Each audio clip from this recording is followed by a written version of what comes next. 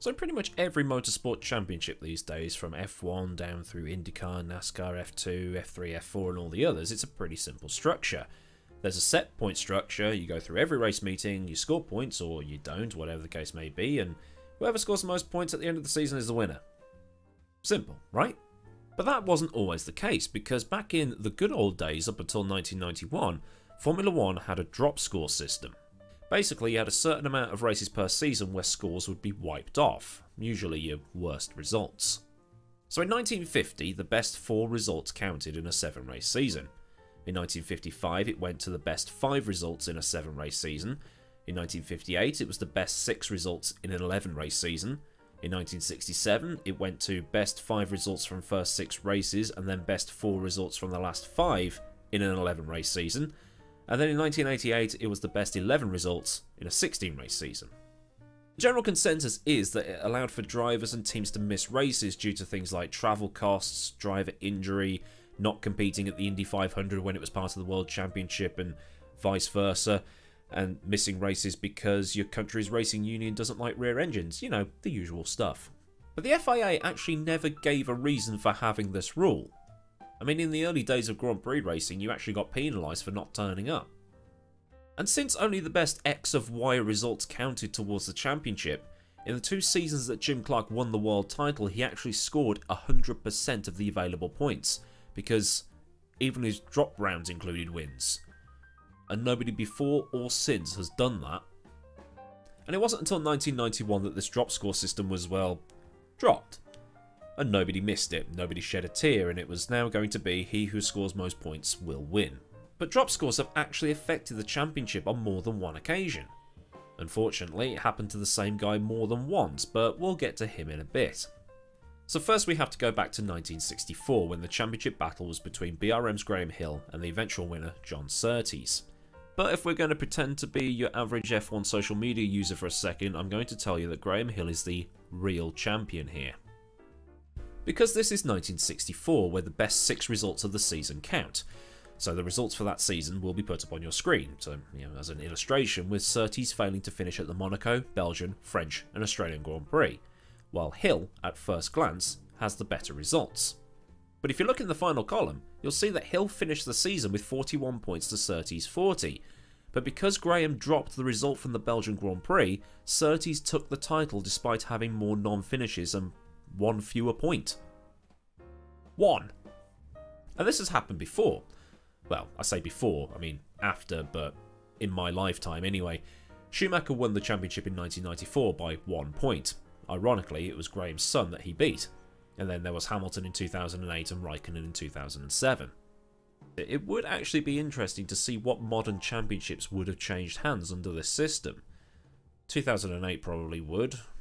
2016 might have.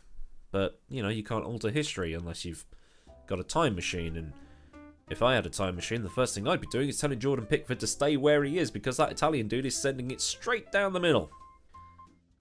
I drank a lot last night. Unfortunately, it's going Rome. But back to 1964. Hill and BRM lost the title by 2 points instead of winning it by just the 1. And Hill was the only driver in 1964 to drop points. But one historical thing did come of this. Surtees became the only man to win the title on 2 and 4 wheels. Well, the World Championship, that is. But then in 1965 it happened again, although it was not as close this time. BRM dropped 16 points to just 4 dropped by Lotus, and that was the second of the 2 times that Clark scored 100% of the available points on offer. But while Graham Hill only realistically lost 1 title thanks to these drop scores, there is a man who would have been very, very happy to see that rule sent into orbit like Chris Waddle's penalty at Italia 90. And that man is Alain Prost. So in 1988, as explained before, the rules changed so that it was the best 11 races of the season that count towards your final point score. And this season is of course where the 2 McLarens of Prost and Senna went and not only got 15 of 16 pole positions, but 15 of 16 wins as well. Again, something that nobody has done since, not even Mercedes. But I don't think many younger fans of the sport will realise that in 1988, under the current rules, so I say the current rules, the post-1991 rules, it would have been Prost's championship. Now, before I go into the nitty-gritty of the story, people are going to use this as an opportunity to say that I'm just shitting on Senna and I'm going to use every opportunity to rag on him, but I'm not. This is what happened. I'll also add that the point system in 1988 was slightly different to how it is now, or between 1991 and 2010. In 1988, the point system was 9-6-4-3-2-1 up until 1990, and then 1991 onwards, they upped it to 10-6-4-3-2-1. And then they changed that again in 2020 to the 25-18 down to 10th system. So long story short, and again the results will go up on your screen, Prost finished the season on 105 points compared to Senna's 94. But because of the drop scores, that changed to 90 placed 87, because Prost had to drop his second place at the Hungarian, Belgian and Japanese Grand Prix, while Senna only had to drop points from the races at Estoril and Jerez. His other 3 drop rounds would have been his disqualification at Brazil, his retirement from Monaco, and the 10th place at Monza. But then the following year, the system actually worked in Prost's favour, and we can debate the ins and outs of Suzuka until the cows come home, and that's a whole nother video entirely, which I probably have done at some point, but remaking it's going to be a bit of a pain in the ass because, you know, not being able to use images and stuff like that. Going into those final 2 rounds at Suzuka and Adelaide, the situation was Senna had to win both races to win the title, which would have given him 78 points to Prost's 76. As it happened, Senna lost 76-60, and whether you agree with the disqualification or not, the fact remains that Senna still retired at Adelaide, which meant he still failed to win both Grand Prix required to take the title. Even if he had kept the win at Suzuka, he retired at Adelaide. He would have lost either way. But then it went in Senna's favour the following year in 1990 with the whole firing Prost off at Suzuka Pro Gamer move. Prost dropped 2 points at the end of the season while Senna dropped 0. And James Hunt's commentary said it all when the dust was obscuring both the McLaren and the Ferrari. And that makes Ayrton Senna champion this year. That's actually a pretty decent impression, I'm going to stick with that. But under the post-1991 system, so no drop rounds and 10 points for a win, Prost would have actually won the title in 1983, 1984 and 1988 on top of the other 4 championships he won, which would have made him the first of 3 7-time world champions along with Schumacher and Hamilton. And there are claims out there that the then drop score rule and 9 points for a win system screwed Prost out of those 3 titles, but they didn't. Let's be honest, they didn't. In 1983, neither he or Piquet dropped points, and in 1984 he lost the title because of the half points that were awarded at Monaco. It's the irony of, had he let Senna go through, he would have actually won because he would have... and so on. Again, you can't change history. Now, I've watched Formula 1 since 1994, so I've never seen the system in place, and I look at it and I think, how can a guy who had an 11 or 12 point lead in the standings still lose the title? But, you know, I wasn't there, so I don't get it. It's like the contrived BTCC points system when they had the different classes. Because you travel all over the world, you race, you win. You come second, you come third, you know, you still get a podium, you still score a lot of points, but the FIA then goes, well, actually, this result, this result, this result, this result, they don't matter.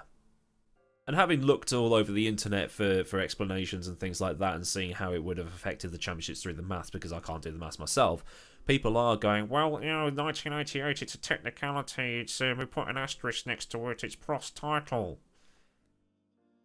No, it isn't. It's Senna's title. Look, it's right there. The rule is strange, it's contrived, but there's nothing we can do about it. We can't change history. But here's some interesting extra information for you, and this is something I read through going through Reddit and forums and things like that on the subject. Joe Gartner was 5th at the 1984 Italian Grand Prix, and Yannick Dalmas was 5th at the 1987 Australian Grand Prix. But because of the drop score rule, they're actually shown as not scoring any points in their careers. Which is mental. So what do you think?